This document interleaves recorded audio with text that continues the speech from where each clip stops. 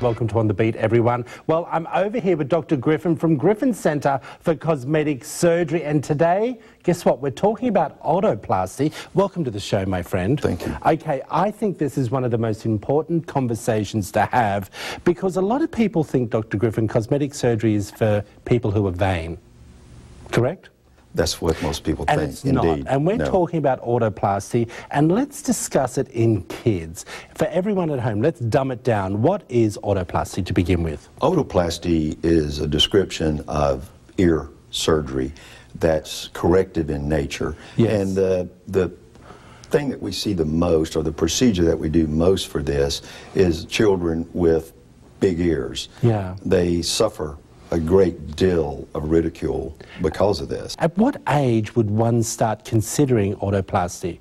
Well, the ear is almost completely formed by the age of 7. Okay. So you can do this quite early.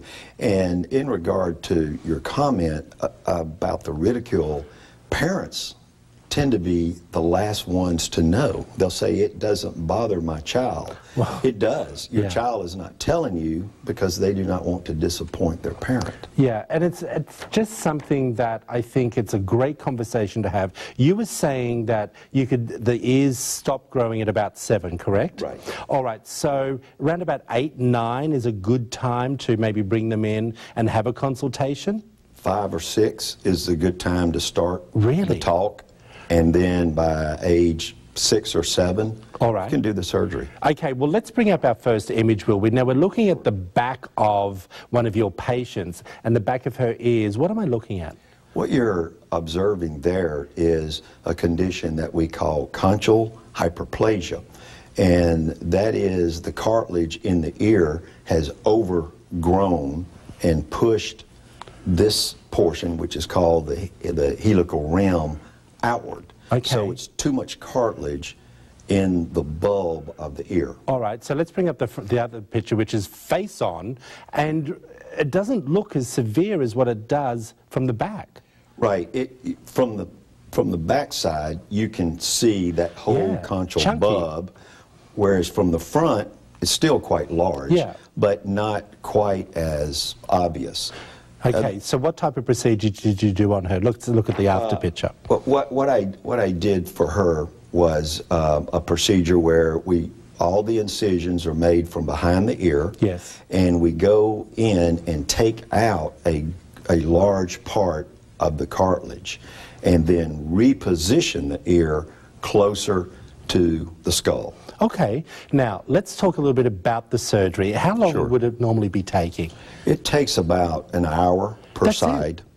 Wow. About 2 hours. Botox and injectables take longer than that sometimes. Let's talk a little bit about the downtime, because I have been told autoplasty can be a little bit of pain afterwards. They wear a head wrap for 3 days, and there's some sutures we call bolster sutures that stay in for 2 weeks. Right.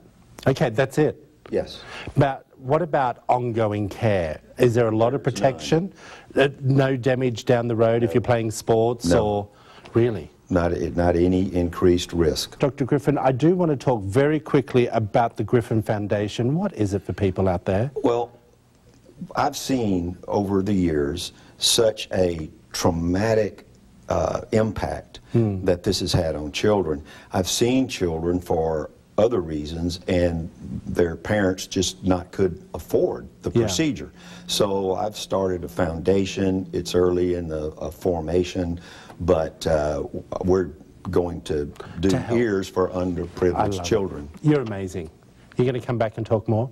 Sure, I'd love to. We appreciate it. We appreciate it. If you want to find out more about autoplasty or this amazing man or the Griffin Foundation, there's all the information up on your screen right now. Griffin Centre for Cosmetic Surgery is the place to go when you need that little bit of a confidence boost, or maybe your kids do too.